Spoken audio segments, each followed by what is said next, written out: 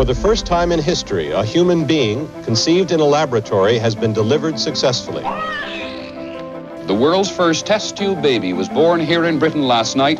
It is a girl in excellent health, a beautiful, normal baby, the doctor said.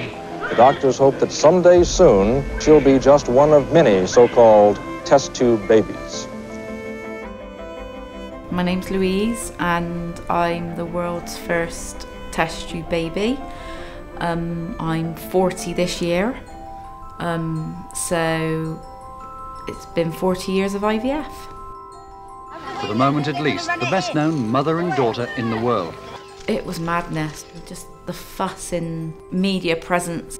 My mum couldn't walk down the street with the pram, I'd say probably the first couple of months. We went around the world when I was months old.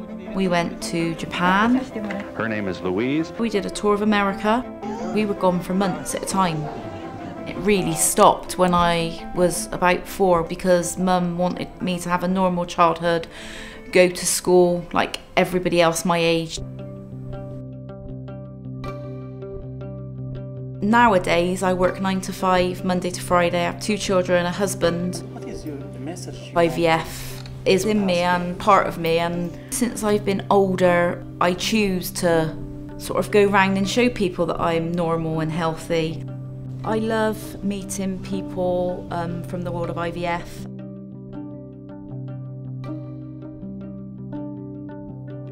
On a l'immense plaisir d'avoir parmi nous, à l'occasion de son 40e anniversaire, Miss Louise Brown.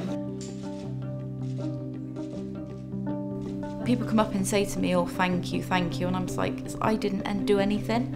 I was just born. But I sort of accept it on my mum's behalf. What she went through and the hope she gave people was just fantastic. And I think she deserves everything.